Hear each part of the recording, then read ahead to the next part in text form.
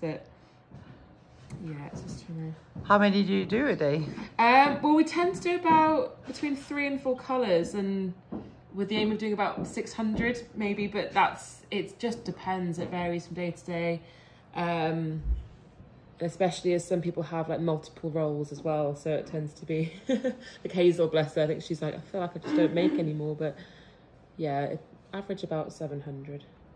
And the labels and all that you don't do here anymore? Next door we've got a few sets that will, but there's nobody in today to put the labels on, but I can show you.